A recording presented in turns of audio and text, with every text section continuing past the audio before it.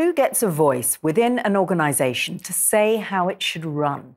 Well, housing association Abri says its customers should have the biggest say.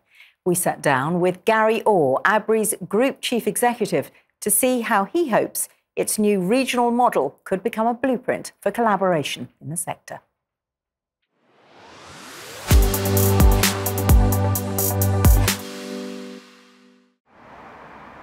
Abri's DNA lies in the creation of this first group of houses in 1925, built with an understanding of the need for quality in local housing, with green spaces for a healthy environment. The existing housing associations came together a few years ago with a renewed mission to provide great housing across their regions. One of the key founding objectives when we established Abri back in 2018-19 was that we recognised that, of course, we always must strive to be the best landlord possible and provide great services, to provide high quality, affordable homes within the area. But there was a strong recognition that the times we find ourselves in, there is a need within our communities for other services that are complementary to our service offer. So here at Abri we provide employment, training, education and community development activities. Abri engages with customers in many different ways, working with a network of stakeholders and organisations to help support their objectives. But they also like to be out in the community and often meet up with customers in local facilities. And of course then we have our resident scrutiny panel, which is an intrinsic part of our organisation and our governance structures, in which our customers are supported to undertake investigatory quality checks of the work that we undertake on their behalf, and then provide directly feedback to the board within the organisation in terms of what we're getting right and where customers feel we can improve.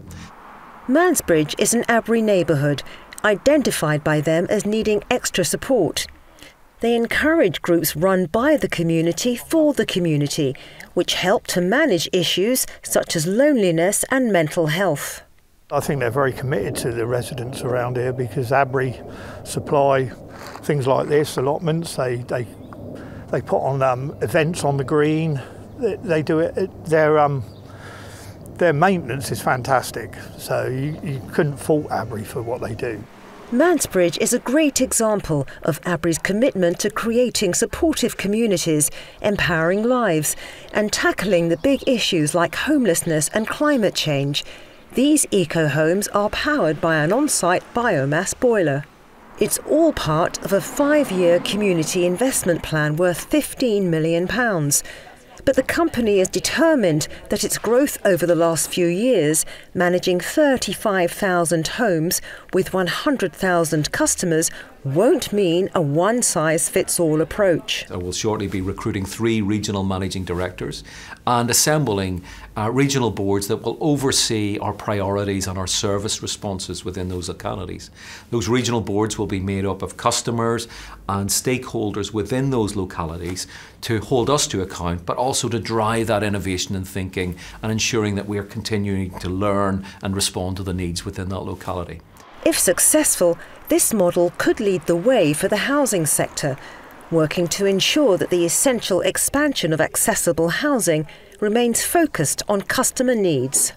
What we're committed to ensuring is that we reap the benefits of our scale in terms of being able to invest more in services, being able to build more homes, to be able to create a more resilient organisation, but not at the expense of that local connectivity that's imperative to our DNA, but also our legitimacy to be community anchors within our customer and community base.